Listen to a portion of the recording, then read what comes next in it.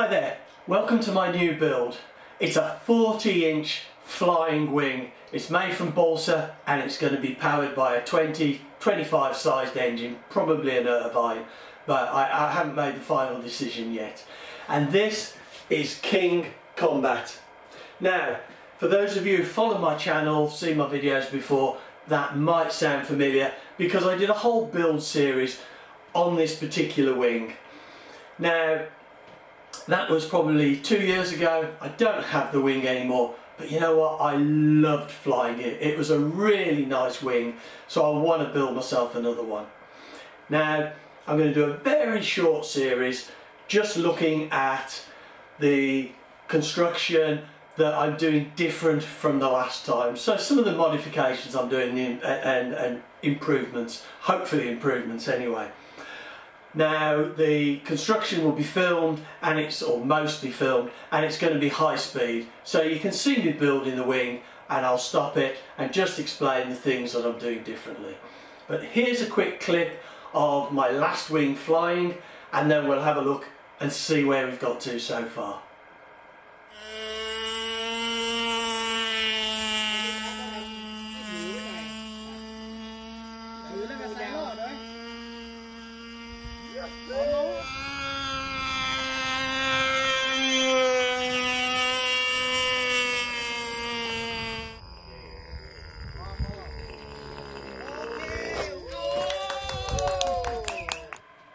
Well, as you can see, it flew lovely and I really enjoyed flying that wing. I had the odd bump with it, but it flew lovely. If you're interested in seeing that build series, have a look in the description below this video and there'll be a link to all the videos showing the build and the subsequent flight, and also some modifications I made afterwards which didn't go too well at first, but anyway, that's another story. Now, where have we got to with this build? Well, I've still got the rib templates which I made. These are in plywood. I think that's 3mm plywood, and that was from when I made the very first wing. And I've made myself all of the ribs that I need, identical ribs, and just using the sandwich technique. Very easy. Again, if you're interested in seeing a video on how I do that, have a look in the description below and there'll be a link to a video where I just show how I make identical ribs. So I've got the ribs. Now the only other thing that I've made so far is the fins, the two fins which go on the wing, and the wing tips. Just very, very simple. Now, I've only got, normally I would have a couple of copies of plans. I've only got this one copy that I've got on the wall, and I wanted to know the shape for these fins. So what I did is I just got a little bit of tracing paper, I put it over the fin, drew round it, neatened it up a little bit, and then I put that on top of a plank of balsa and just put pinholes very lightly around the perimeter, the border of my fin, and then I could see that easily on balsa and cut it out. So that's how I've done that, that's how I've transferred the image off the plan just onto these. So I've got my ribs, I've got a few items here, I've also got my spars lined up, and I've just trimmed the trailing edge. These are just, I think they're 1.5 inch by 36. So I've got those. Now I'm going to lay this out on this balsa building board which I can pin into nice and easy.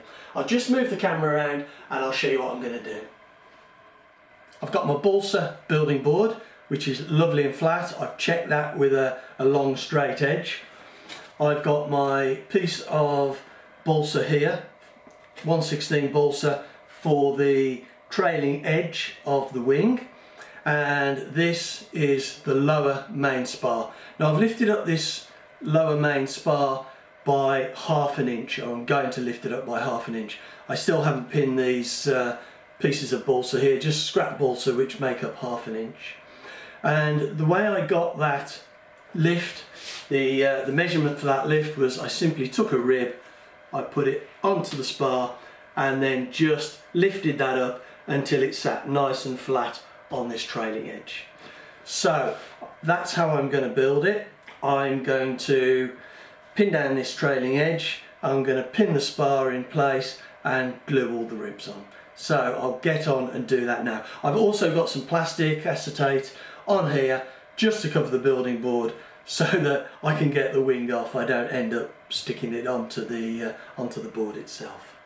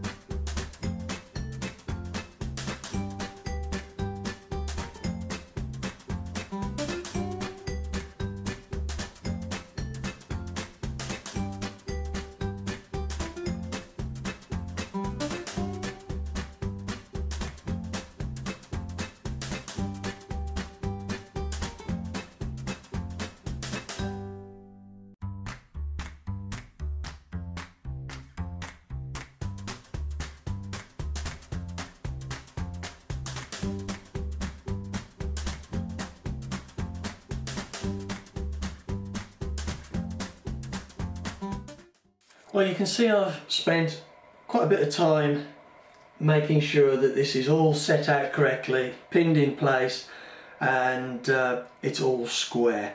And as always, my building blocks are invaluable and they really hold the ribs square upright, especially if I put a block either side of the ribs.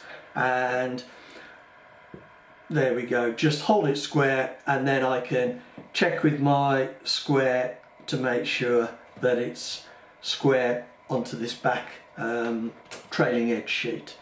Now I've also got down at the far end and eyed through all of these slots for this top spar and made sure that that is a lovely straight line. Slight bend in my top spar, but the actual ribs are lined up lovely.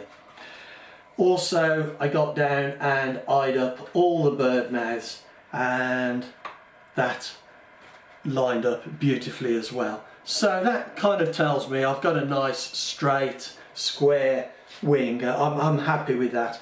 The one modification I've made to the plans, and the last one I built, is these two ribs here. This is going to be where the radio unit is and things like that, the battery, servos, and with on the original, these ribs are separated by about 1/2 inch, 15 mil, something like that.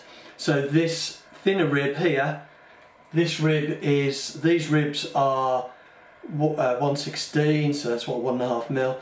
These are what are they? They're 3/32, so that's 2.5 mil.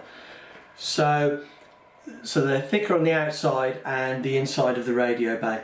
On the plans, these two ribs, this 1/16, this 3/32, are separated, but I've put them close together like this, and the reason being is that when you come to put in the fins, you're supposed to cut a slot in a little bit of sheeting here, and just slot those in. If they're 1/2 inch apart, then the only thing you've got holding it really is that sheeting. But now these slot snugly down through the sheeting and between those two ribs, so that'll hold those quite nice.